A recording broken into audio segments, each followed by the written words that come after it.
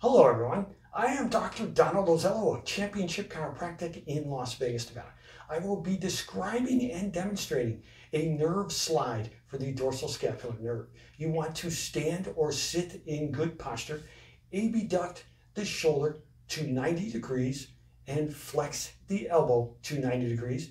The forearm is going to be in a pronated position so the palm will be facing the floor. From here, you are going to perform horizontal adduction. So you are bringing the forearm across the body. And you want to bring it so that your thumb is close to or touching the opposite shoulder. From here, you're going to rotate the neck about 45 degrees and then flex the neck. Basically, you're putting your chin towards your armpit. You're going to hold this position for 1 second.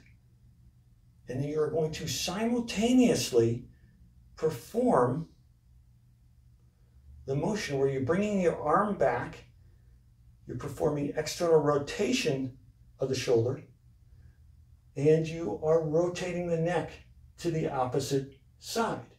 And you're going to hold this position for 1 second. Then you move back to the other position. In this position, the neck is rotated about 45 degrees and flexed so that the chin is towards the armpit. Hold this for 1 second and then slowly move the shoulder and externally rotate the shoulder so the palm is facing up and you are rotating the neck to the opposite side. And hold this position for 1 second. This is a nerve slide exercise for the dorsal scapular nerve. The dorsal scapular nerve is the motor innervation for the rhomboid major, the rhomboid minor, and the levator scapula muscles. This is a serious condition if there is an entrapment of the dorsal scapular nerve. I already have a video that really covers this in detail, so I'm going to put a link to that in the description box below.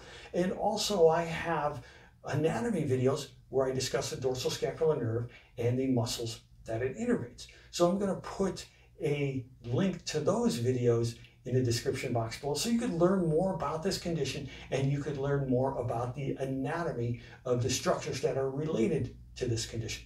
Nerve slides are also known as nerve flossing, neural mobilization, and nerve glides. They should be performed slowly. They are precision motions. Each nerve has a slightly different motion where you are performing the nerve slide. So you want to learn exactly how to perform these motions. And how they work is they help to lessen the encasement of the nerve.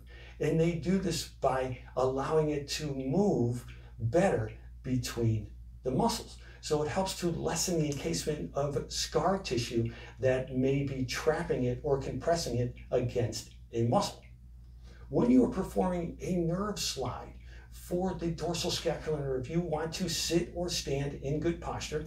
You are going to abduct the shoulder about 90 degrees. Flex the elbow and hold the forearm in a pronated position. So the palm is facing the floor.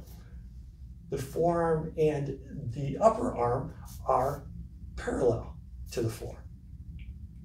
And you are going to perform horizontal adduction by bringing the forearm across the body.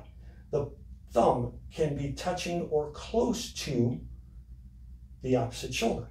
You're going to rotate the neck and then flex the neck so that your chin is facing your armpit. Hold this position for 1 second and then slowly move the shoulder and externally rotate the shoulder while you are simultaneously rotating the neck.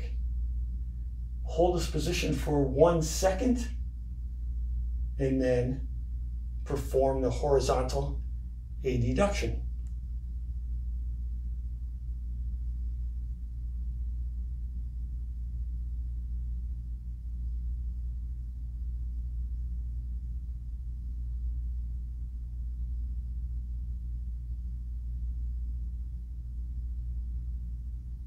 You can perform between 3 and 15 repetitions per day, and you could add a handful more of repetitions as needed.